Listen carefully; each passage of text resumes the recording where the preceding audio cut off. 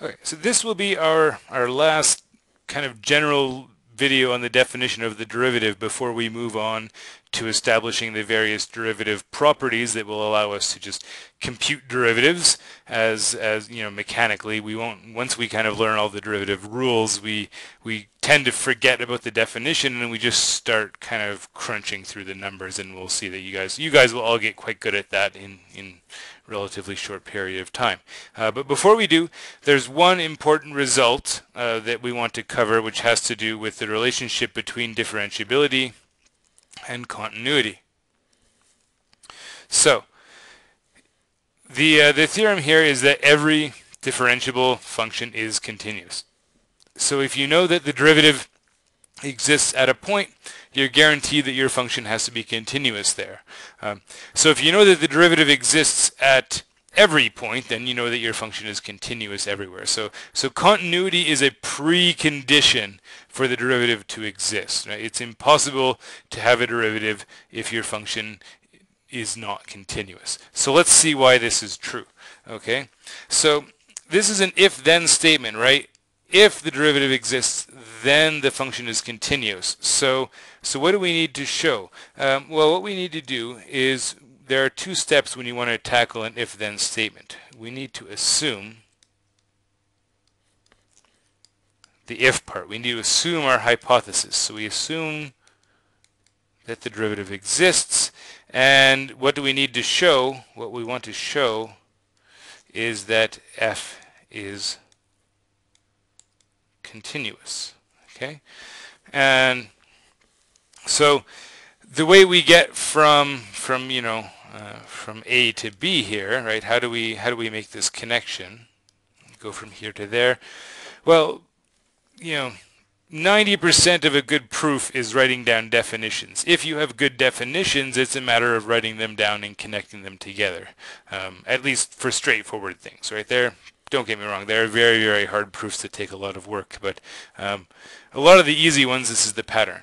So what do we know about this saying that this derivative exists? Well, we know what that means. We know that that means that we can compute this limit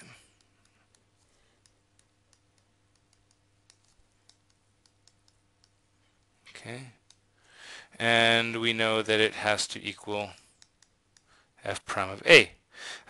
Although we'll see that for the purposes of this problem, it's easier to use the alternative formulation of the derivative. So the limit as x goes to a, f of x minus f of a over x minus a. Okay, so we get to assume that that limit exists.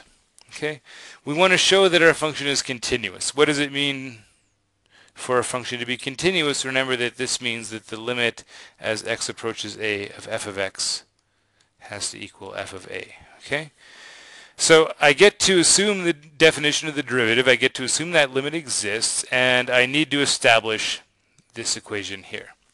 So how do we do it? Well, let's start with one side of that equation and see if we can get to the other side. And this is going to be, this might seem a little bit too slick. There's going to be some trickery involved. And of course, the reason that I know how to do this is I read it in a book one time, and the reason the person who wrote the book knew how to do it is they read it somewhere else, and really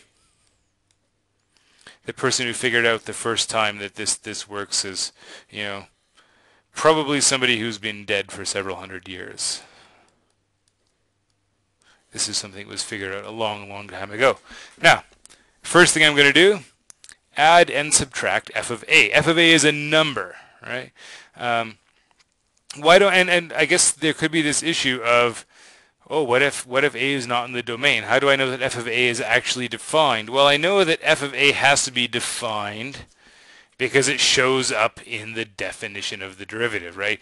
If that f of a is not defined, then there's no way for me to calculate f prime of a. So I can add and subtract a number and nothing changes, right? Those cancel each other out. But I can also multiply and divide by something, and I won't change my limit. What do I want to multiply and divide by? Well, keep in mind that I'm trying to make use of this, right? I'm trying to get this limit to show up for me.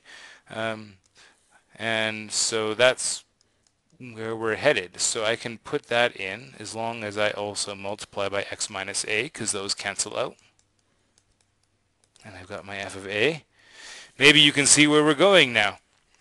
Now I can use my limit properties and I can say, well, this is the limit as x goes to a, f of x minus f of a over x minus a. And I know that limit exists because that's my assumption. Okay. Limit of a product is product of the limits. Limit of a sum is the sum of the limits. And what can I say about the limits that I have here? Well, this is f prime of a, right? And I know that because that was my assumption. That's what I'm assuming here. What is this? Well, this is a polynomial. I can just do direct substitution. I get a minus a. That's 0. What about this? Well, f of a is a constant, so the limit of a constant is just a constant. So what do I get? I get something times 0, which is just 0, plus f of a. So I get f of a, and that's exactly what I needed to show. Okay, that takes care of the result. Now, before we leave this, let's address one thing. There's a very common mistake that students make, especially when they're first starting out and they're not used to dealing with these logical statements, these if-then statements, and they haven't really thought carefully about how that works. An if-then statement is a one-way street. The hypothesis implies the conclusion, but it doesn't necessarily work the other way around. If we know the conclusion holds, that doesn't necessarily give me the hypothesis. And so the mistake that people can make here is they can mistakenly assume that continuity is good enough to guarantee that you have a derivative. But this is not the case. Continuity is a necessary condition. Without continuity, you can't have a derivative. But it's not sufficient. We can find plenty of examples of continuous functions that do not have derivatives. And I'm going to give you the simplest example.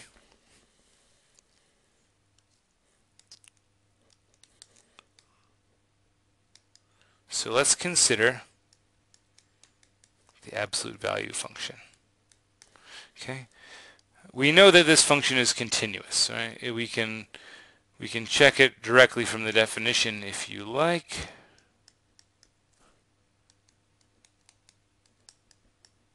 Or you can think about it graphically. So the graph is y equals x when x is bigger than or equal to 0, and it's y equals minus x when x is less than 0. So here's y equals f of x, right? Y is the absolute value of x. So you can see there are no breaks in the graph. It is continuous. You can check. So the only place where you could possibly have trouble is 0. And you can check that the left and right hand limits are both equal to 0 at 0. So the limit exists and is equal to 0, and f of 0 is 0, right? So we know that the limit as x goes to 0 of absolute value of x is equal to 0, which is also the absolute value of 0. So that means that f is continuous at x equals 0. Okay, but what happens if you try to take the derivative? Well, you can probably see what's going to go wrong, right? The derivative gives you slope, and you can see that the slope is 1 for positive x. It's minus 1 for negative x. And so you might guess that if we were to consider one-sided limits here, then we would very quickly run into trouble. So if I consider the absolute value of 0 plus h minus the absolute value of 0 all over h, so that's the limit, h going to 0, from the right, absolute value of h over h. But if h is approaching 0 from the right, h is positive, and that means that the absolute value of h is just h. And so this is just h over h. It's 1. The limit is 1. And if I were to consider the left-hand limit, right, absolute value of 0 is 0. Okay.